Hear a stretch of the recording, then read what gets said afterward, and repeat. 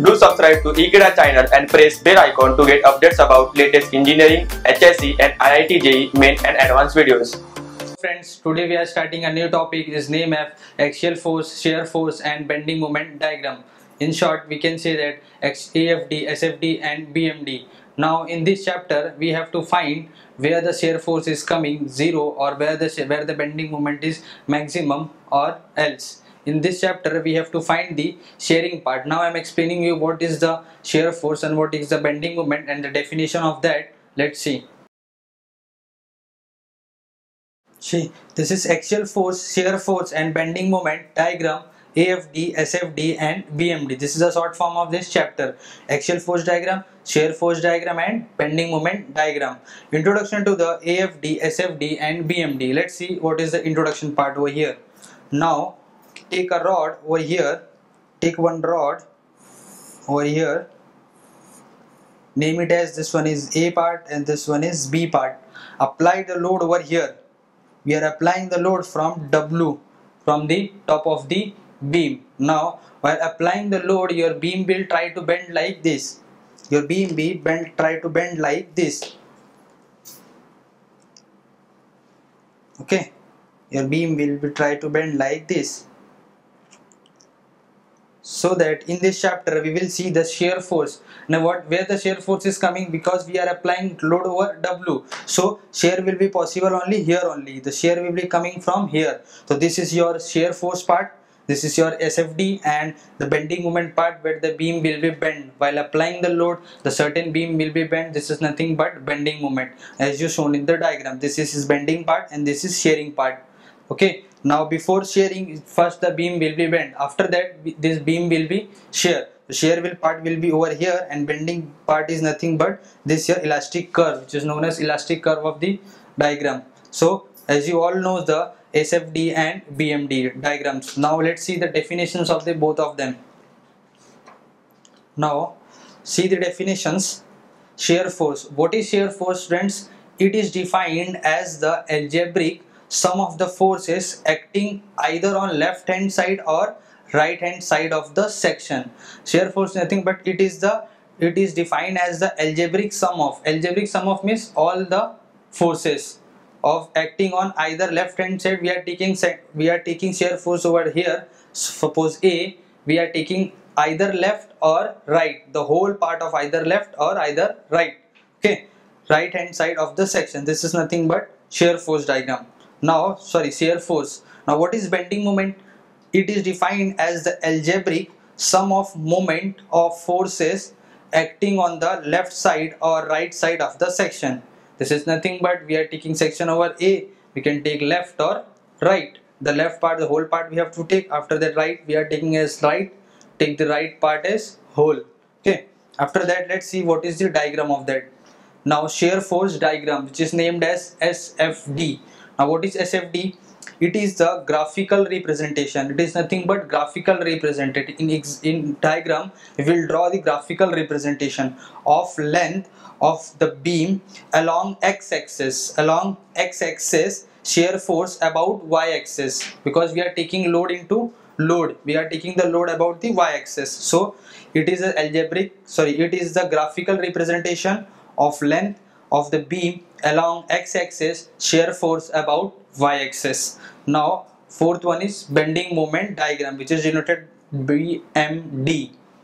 It is the graphical representation of length of the beam along x-axis, bending moment about y-axis. In here this is shear force and here this is bending moment. This is the difference of that. Now in shear force only we have take the loads in kilonewtons. This unit will be kilonewton. In bending moment we are taking loads into that distance. That's why this unit will be kilonewton meter. Moment is nothing but force into perpendicular distance. Now let's see the one example. In this chapter we are seeing the frame part, not a beam part, but I am first explaining you for one example over the beam part, how will you draw the diagram of SFD and how to draw the diagram of BMD. Let's see. Now let's see the second part will be the sign convention, which is very important in this chapter. We can follow the sign convention. The sign convention for the shear force. And what is the sign convention for the shear force? is like this. This is your section.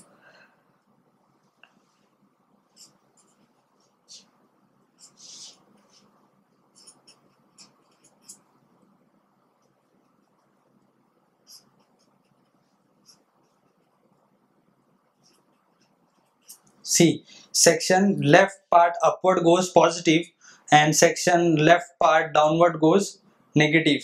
Section right part downward go positive, section right part upward go negative, as shown in here. Now sign convention for the bending moment.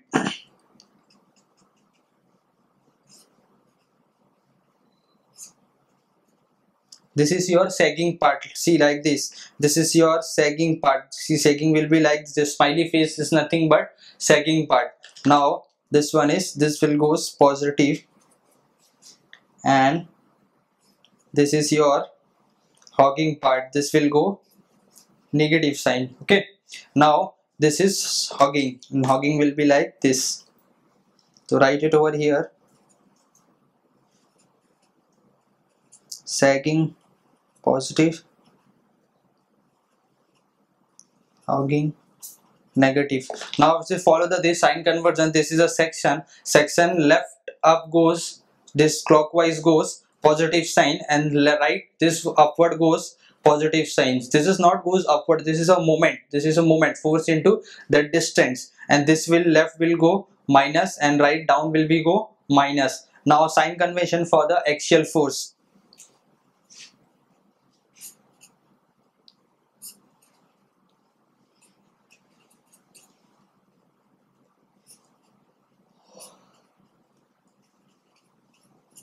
In axial force, the point that we are taking section over here, section left go this direction is positive and goes this direction is negative, sorry positive. In section left side this direction goes negative and this direction go also negative. Now let's see the one example of the beam, and why we are solving the beam first, because I'm just explaining you how to draw the SFD and BMD, because in this chapter AFD, SFD and BMD chapters in exam you have to solve directly. You don't have the time to solve the shear force calculation first. We will solve the direct also, that I will explain you the shortcuts of that also, but I'm explaining first the beam as an example. Let's see the what is the example of the beam. Now this is a your given beam. This is 20 kilonewton, this is 20 kilonewton, distance will be 2 meter, 2 meter and 2 meter.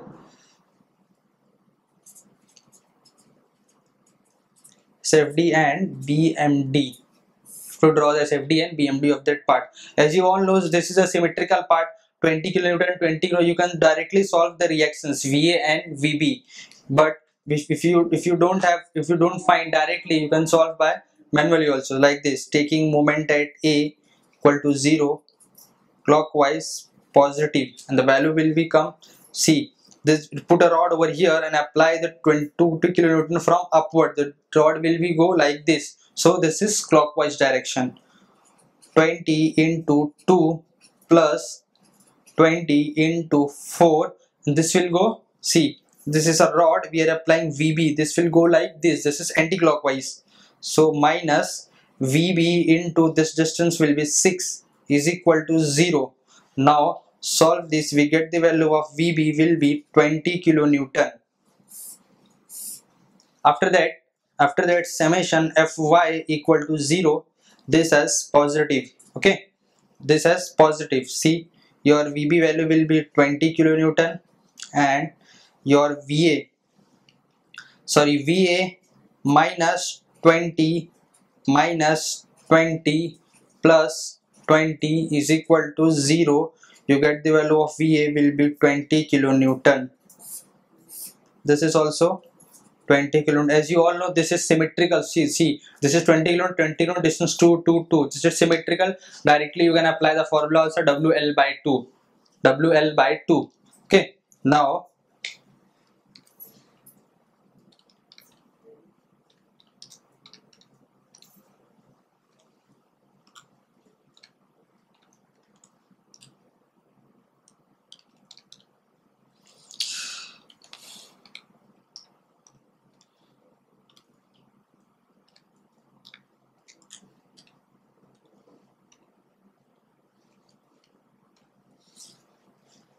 After that what we have done, the shear force calculation. See, draw the diagram over here.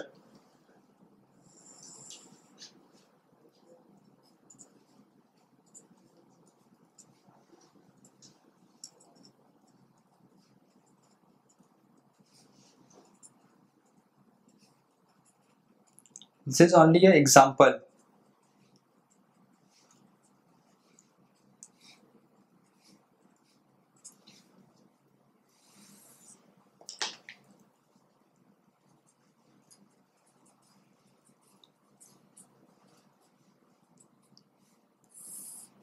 In shear force calculation, first follow the sign conventions. The sign conventions is like this. So now how do we find? First, shear force A at left equal to shear force A at left means we are taking section over here, just left of A part. Now we have to see over right or left. What we have taken? We are taking left part. In left part there is no load, so that's why the shear force A at left will be 0. Why 0? Because we are taking section over here and we are seeing the left part only, so there is no load over here, so this is 0. Now the second one is shear force A at right. Now we are taking section over here. This is your section. This dot line is nothing but this section we are taking. Okay, now we are taking just A of the section, in right part. Now what to get the value? In taken section over here we can see the only left part. In left part there is only 20 kilonewton, so shear force A at right will be 20 kilonewton. After that, take shear force C at left. We are taking section over here and we are saying the left part only. In left part, upward goes positive, so in this part only 20 kilonewton, so this one will also come only 20 kilonewton. We can take this part also or this part also. We are taking the minimum part because in minimum part we can time consuming is not there. Okay, we are taking section over here and we can see this part also. In this part this will downward go positive, this will be positive, this one will negative, so directly 20 will get cancelled. We get the value 20 kilonewton as is here. So it's your point of view, you can take either left or right, answer will be not changed. Now shear force C at right, this is your right part and we are seeing over left only. See, this is your 20 kilonewton, upward goes positive, this is your 20 and this is also minus 20, upward go positive, downward go negative in this side. So this 20 minus 20, we get the value 0. We get the value here 0 in C part. If we are taking this part only, this one is positive because it is downward in right side, just you are seeing here positive, and this one will be negative, so this one also will become 0. After that, shear force D at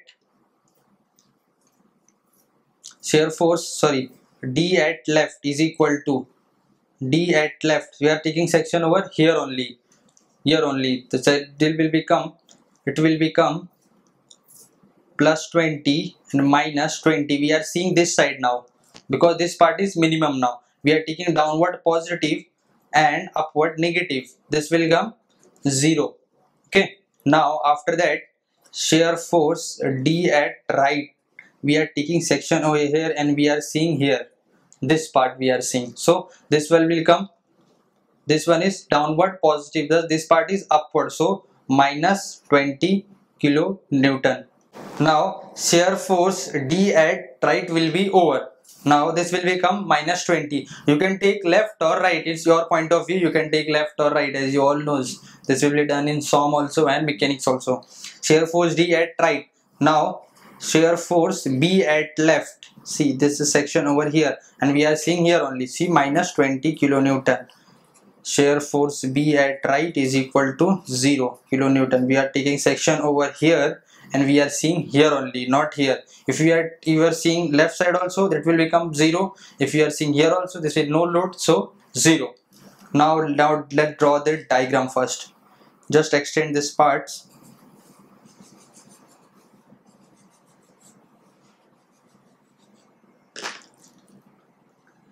take a beam. Now see, shear force A at left will be 0. We are starting from 0. Shear force A at right will be 20 plus 20 plus 20 will become here.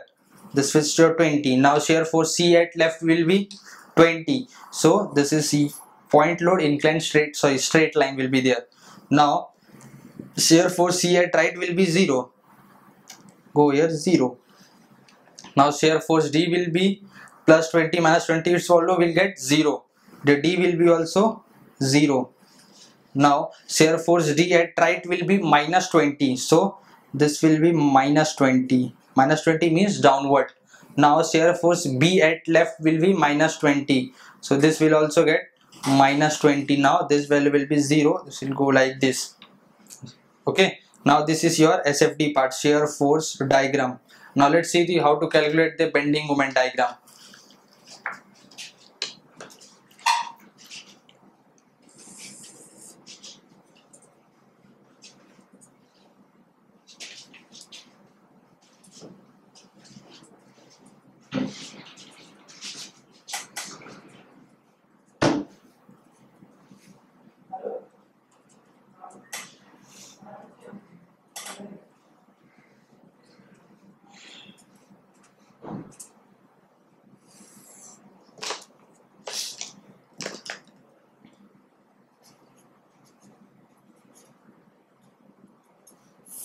Now bending moment calculation, we can follow this sign convention. This will go positive.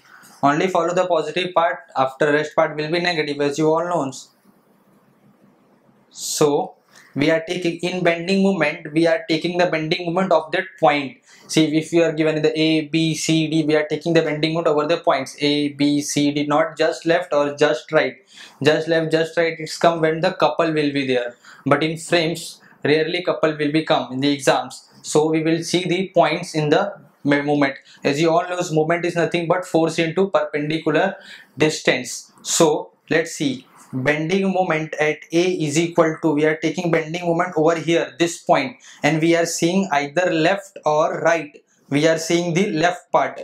In left part is no load is there, so your bending moment at A will be 0. Okay, a unit will be kilonewton per meter because it's force into perpendicular distance. After that, bending moment at B is equal to, this is your bending moment at C. This is your C part na. In C part, we are taking the bending moment over C. We are taking section over here only. Okay. Now we are seeing the left part. The left part will is nothing but 20 into this distance. This will be go like this. See, this will be go like this. This follow the sagging part, means this direction. So positive. Your 20 into this distance will be 2, is nothing but 40 kilonewton meter. Unit will be kilonewton meter. Now bending moment at D. In D part, we have to take section over here. We can take either left part or right part. We are taking the right part over here because it's minimum load 20 into this distance. This will follow this sign convention. So this value will be plus 20 into 2 is equal to 40 kilonewton meter. Okay. Now bending moment at B is equal to 0. We are taking section over here, and this here in right part there is no load. So directly you have to take the 0, or you can take the left part also. Okay, now how to draw the diagram? Let's see.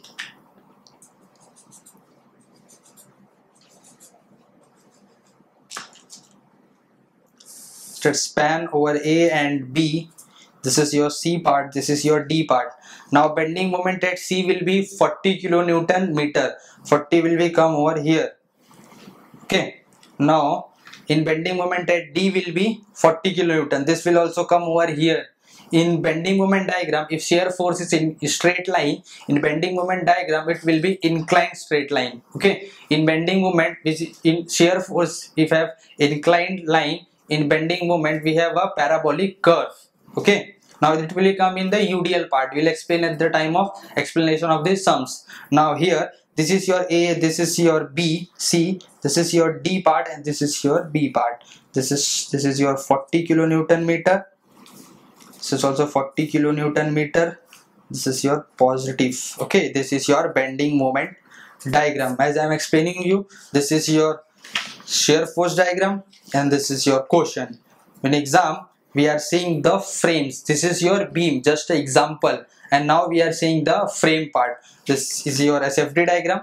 Now I am just explaining the how to calculate the shear force. In exam you have to calculate the direct for the frames, because we are taking the 3 parts in the frames. Now this is your bending moment diagram. Thank you.